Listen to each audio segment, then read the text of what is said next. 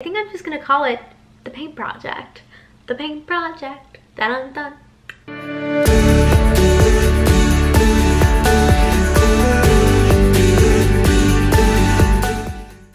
Hello everyone, welcome back. I am Brittany if you are new, and happy new year. I got a late start to making videos for the new year. This is my first one since holiday season, but I just want to wish you a happy new year. So many new beginnings ahead, hopefully for all of us, and I'm just wishing you so much love and health and happiness and all the things. So not too much has changed. We are starting to get in the swing of wedding planning. There are so many things I want to share with you about that, but I want to know if you are interested, so definitely let me know in the comments. I am still in person with school. I would say the majority of my students are in person now, but we do still have some on Zoom, so I'm doing both at the same time. I am planning for people on Zoom, people in class, and it's not typical like, oh, group 1 can go sit at this table, group 2 over here. Everything has changed, so I really have to adapt with that. One of my most requested videos has been to do a plan with me, so that is what we are going to do today. Got my glasses right here, got my laptop ready to go. I'm going to take you through like the whole moment from printing out the calendar, which I got some for 2021, which I will link for you. They're free, they're printables, they're fantastic. To my thought process and everything else in between. I am working with Warby Parker on this video, my favorite glasses company ever. I think I have I have three Warby Parker glasses of my own. So these are my regular ones. My blue light ones are of course in my classroom. I left them there, but I bring them all the time because I'm constantly looking at the computer. And then I have these round ones that I'm obsessed with. Those are by my nightstand because I wear those at night when I am watching TV. So I just got my order in, and I would like to order my 4th pair. So I got some that I want to try on for you, and then we'll get planning. I remember when I was younger, Warby first hit South Florida, and it was in Miami, which is a little bit of a drive for us, and Rob came with me, and it was just so much fun. I actually went in store and tried them on. I got my first pair, which are these. I think they're called Baker. So these are my little babies. I'll never get rid of these. Just like, I feel like those glasses define me. They were with me for so long in my life. Now there's a Warby even closer to me, and on top of that, they have the online program where you can just order them online and you can try them on at home, which I actually love, especially right now during COVID when you don't want to go out and go into the store. My sister and I did go into a store. They cleaned each one. She needed a new pair of glasses. Having them at home isn't bad at all. They come in this really nice tray, and then you just put it in the box and mail it back. It's so simple. I ordered 5 pairs to try on, and I'm going to show you 3 of them. They also do sunglasses, contact lenses, eye exams, and they're here to serve us online and in person. So it's a win-win situation. All right, let's try on the first one. They might be, are they a little too big? Like, let's try on this one and compare. I remember how excited I was when I got these. And also the thing with Warby, oh, see, like, the way this one fits is just right. This might be a little bit too big, but I love the color. I would like a pair that's a little bit darker. This one, it's kind of hard to tell from the camera, but this one's a little bit lighter than this one, and I love this color. But glasses can be really expensive, and with Warby, they start at $95. They'll include the lenses. You have the option to add on sunglasses or blue light, which I've done with the ones in my classroom, so it makes it affordable. These I actually have. I don't have them in this color. Mine are more of a gold. These are the Simon. I already know the name, but I love this color. I think these are my favorite, and they're blue. I've never had a blue pair of glasses. Do I look like a teacher? I am here to teach you grammar. The quality of these are really just so fantastic. It's like my favorite thing about Warby. It's like you just know you're getting good glasses. I think what I'm going to do is I'm going to bring these into my class, and I'm going to show my students and see what they think. I'll show them like my top 2. That's like my favorite part about this at-home thing. It's like if your friends or family can't go to the store with you, you don't want to go in and take pictures and send it to them and wait. Just show them. Also, the second one's the most in style. The most in style. Got it. Oh, the blue? I have them. These are your favorite? I like those. Those are my favorite. So that's what I think I'm going with. Let me know what your favorite is, and I am going to put a link here. It's warbyparker.com/5'1". You can try on 5 glasses, sunglasses, for free, and then all I have to do is just put it back in the box it came with and stick it in my mailbox.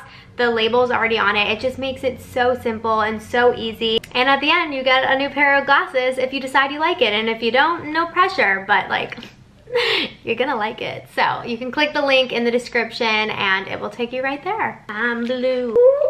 So what I would do is I would go online and I would just select the ones that I want, and then they already have my prescription on file, but you just upload it and then they send it right back to you.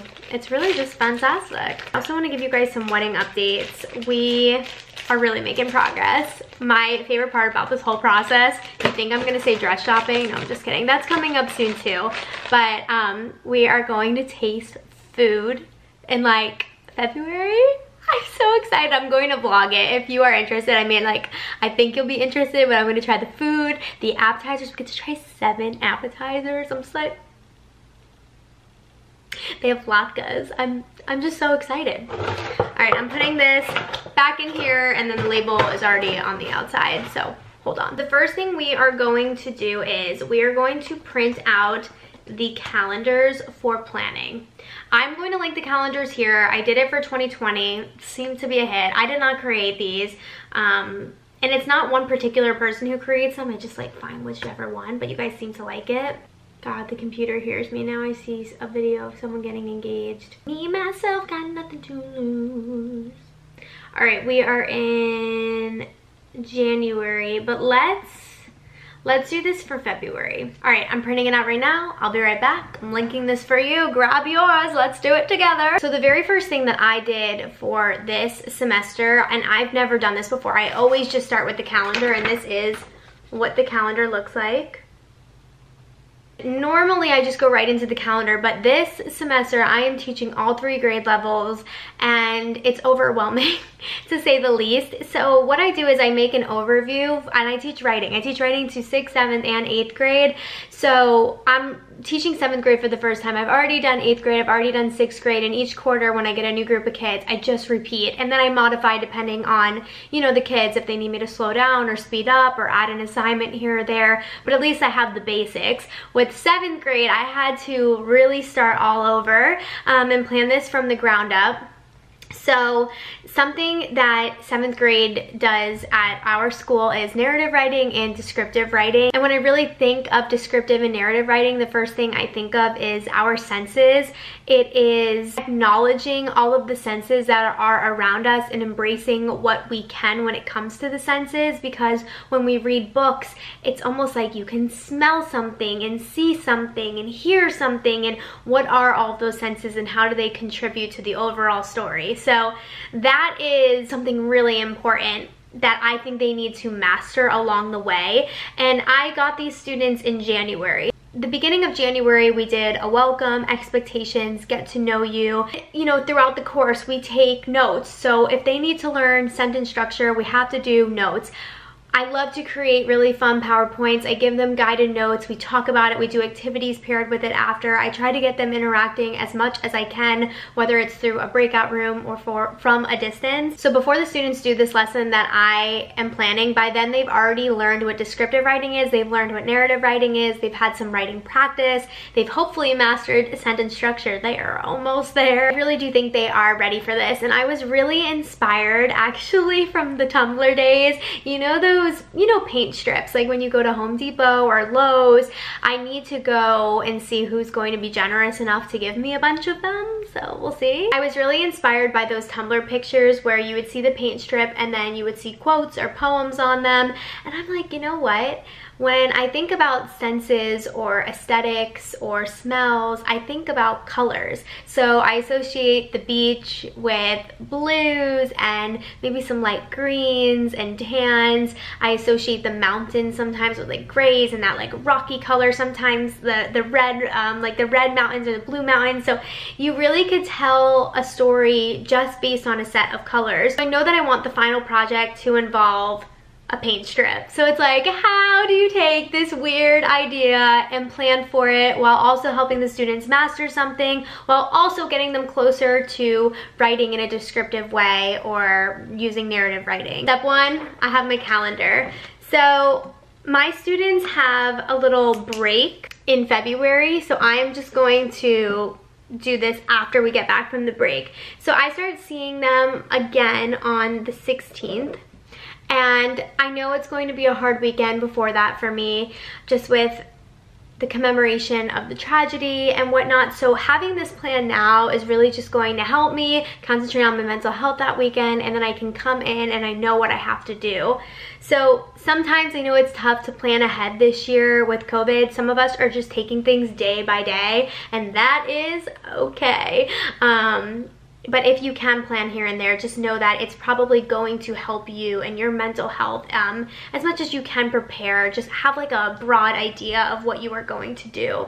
So we are on block schedule. So let's just assume I'm going to see my students on, yeah, the 15th is President's Day. So let's just assume I'm going to see them Tuesday and Thursday. So the first thing that we need to do is review what our senses are, and I want to show them examples of senses being used and sensory details being used in writing. So I want to show them really good examples of colors being used, smells. Review senses.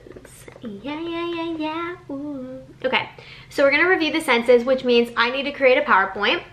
I need to create guided notes, and I would like a little activity to go with that. So maybe I show them a picture and they have to hit each sense, and they have to tell me what they see, what they smell, or what they think they could smell.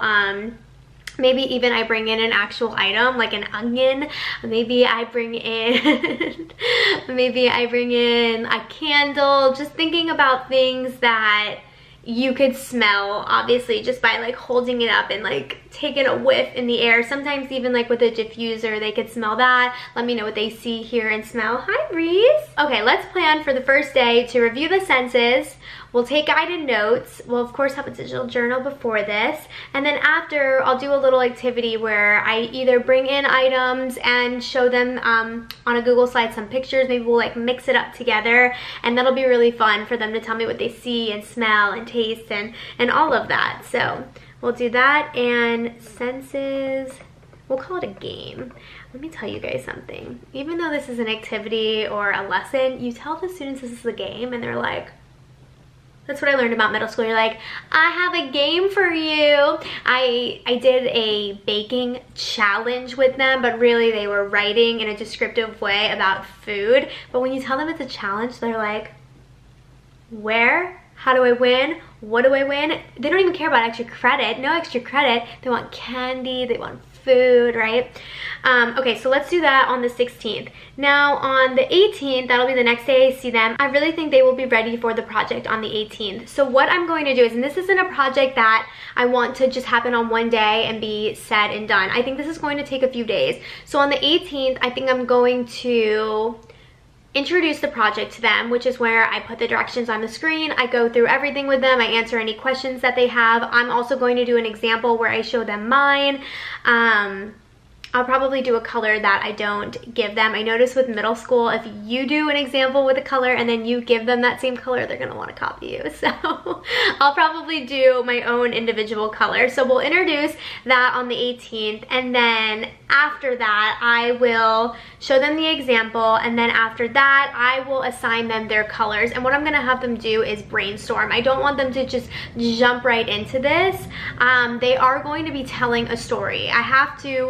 Another thing that I realize I have to do is I'll have to put together this project and have the specifics and the rubric, but this is how it all begins. Like a project, a final project develops by just writing down these ideas and brainstorming and crossing it out and erasing. I also usually never use a pen, but because I'm on YouTube right now, I want you guys to be able to see this when I zoom in. I usually use a pencil and then I erase. So don't use a pen when you use these calendars. Yeah, so that's another thing that I realize I have to do that's going to be on my to-do list. So I will create this project, and what I'm thinking right now, just based off of the idea in my head, and I'm talking out loud right now, this is like very real time. I want them to be given a paint strip, and I want them to think about the shades on there and what story it tells. They could do some color matching on Google, maybe look up some inspirational pictures, maybe it takes them back to a childhood memory, maybe it's the same color as a pie that they baked with like their grandma or something like that, or maybe it's the same color that they wore on their like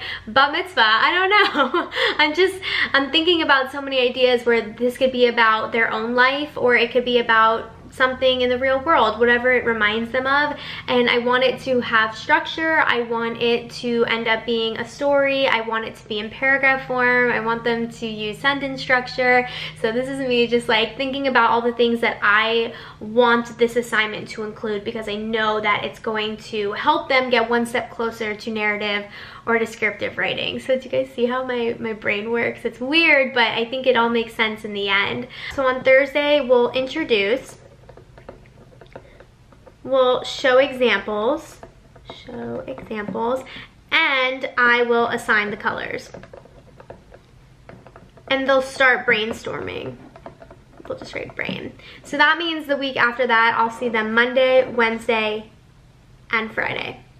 Whoops. This is why I use pencil, you guys.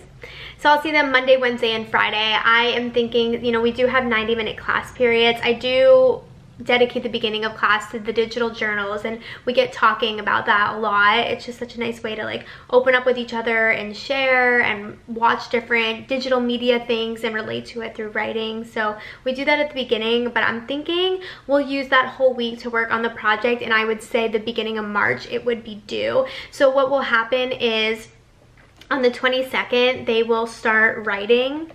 I'm also going to take them outside that day, I decided. And when I take the students outside, I bring my computer, and I encourage the people on Zoom to go outside if they're allowed to, maybe in their backyard. But if not, I'll just bring my computer outside and I'll show them, what do you see? What do you feel? What do you smell? Do you see your color? What does that feel like or smell like? Whatever it is. I'm also going to encourage them over the weekend before that Monday to maybe go touch their item if it's something that they have, and really take it in, bring in pictures of it, whatever that is. So we're gonna go outside, we are going to take pictures, we're going to seek some inspiration, maybe create a mood board for this, create an outline. So that'll be that first day. The second day is really going to be a dedicated writing day, and it's going to be a self-editing day. I really am trying to encourage the students in middle school to self-edit their paper as they go. So I want them to write a draft and then go back through it. I'm trying to encourage them to read it out loud as well, because sometimes I see that there are mistakes that are made, and I realize when I conference with them and I'm like, I want you to read that over to me, they hear the mistake. So I always try to encourage them to read it out loud. So I think that will be the 24th. And then on the 26th, that will be a final writing day, peer editing, and I want them to finish formatting it. So the formatting, I think, will be a conversation that we'll have throughout it. I would like them to include a picture of what they are actually doing. So I gave you guys the beach example. If I had different shades of blue, I think I would put a picture of the beach on it, and I would show them how to wrap the text around. I want them to come up with a title. They can add any colors that they want. And then of course I want to add a little element with the paint strip, because you know I want to display those. So what I'm thinking is they'll either write the titles of their story on their paint strip, and then I can like attach the paint strip with a clothespin and hang them up to display them, or maybe they can create their own quote based on the colors and the story that they wrote, or if they had to like summarize their story in 5 words and put it on the paint strip, what would they do? So maybe like a little poetic moment. I don't know, I have so many ideas, but this is where it all begins. It all begins right here on this paper, and it's never neat. It's always messy. It's why I use a pencil, but you have to have fun with these things. When you are planning these like weird and creative lessons, I think it's okay to be messy and not have all of the answers. Obviously right now I don't. For example, on the 22nd, I called that a writing and outside day, but if my students don't really understand where to begin, we might need to stop and slow down and do an example together. So you never really know, but I do anticipate that this will go well, so fingers crossed. But that's kind of where I'm at right now with the planning process for this project, and since I kind of took you through it, I'll definitely bring you along in the journey. I'm thinking either when I go back to school this week, I will start planning this as far as I'm going to need the PowerPoint on senses, I need to make guided notes, I need to make the actual project guidelines, and I need to make an example as well. I need to go to the store today to see who will give me those paint strips, so I will definitely do that. And yeah, this week I'll definitely take you along as I make those. I use Google Slides and Google Docs for everything. I think it's just so helpful, and it always saves into a folder, which is really nice, and you can modify it or edit it over the years. But that is how I plan. I put everything in a binder after. When I'm done, I'll organize this. I'll probably have to write it again because I did pen like a silly goose. Just to summarize, I start with the overview where I map out the whole semester, the big projects that I'm going to do, even if I don't know all the details of them just yet. Then I move on to the calendar. From the calendar, I figure out what I need to do as far as materials I need to make. I create those as I go as well, and then I will modify it. And then from there, it's just editing those materials and taking it to the students and working with them, and that is how I plan. I think at the end of the day, all teachers want to do what is best for their students, and do not think that the way I plan is like the #1 right way in the world, because that's definitely not what it is. This is just what works for me and my brain. I think I'm a very like confusing, complex thinker, and people tell me all the time to simplify and slow down, and sometimes I do think really big, and I know that there's nothing wrong with that, but you know, that's just what works for me, and I want you to find what works for you and do that. So maybe if it's just incorporating these calendars and using that as a layout, or using what I do with the charts on the computer to help you get a bigger idea, or maybe it's just taking things day by day. So do what works for you. I love all of you. I hope this video was helpful. Let me know if you want to see the remainder of this paint project. I think I'm just gonna call it the paint project. The paint project. Dun dun. Yeah, let me know if you want to see more of it, and I will see you all in the next video. Bye everyone.